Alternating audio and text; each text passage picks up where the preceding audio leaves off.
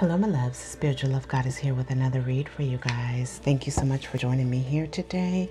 Pray this message greets you in the best of spirits and that you guys are having a great day, night, evening. Whenever this message comes to you, let it be for you and speak to you and through you.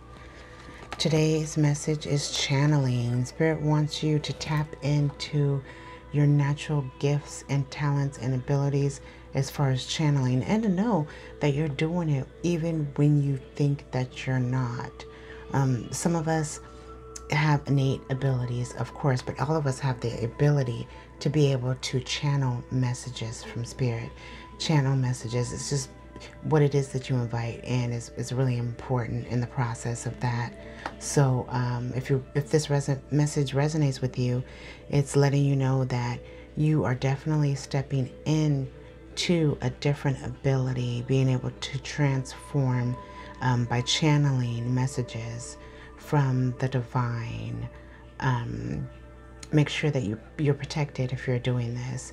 Make sure that you are practicing what it is that you're receiving so you're able to give out the best possible information for those who may be receiving messages if you're doing this on a level of what you're putting out on a platform and you want people to see, etc.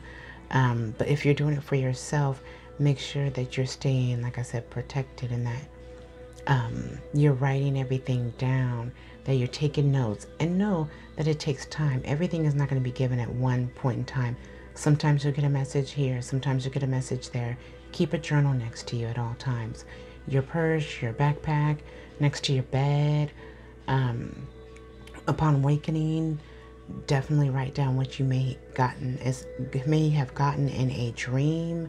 I don't know about you guys, but sometimes even as I'm just walking and meditating, I get visions, I hear things, I get like different type of things that happen, whether it's smells, anything in regards to that, certain things that resonate with me out there. And then once I tie all my messages together, then I realize, okay, Spirit wants me to know this. You have the ability to do that too for some of the people here.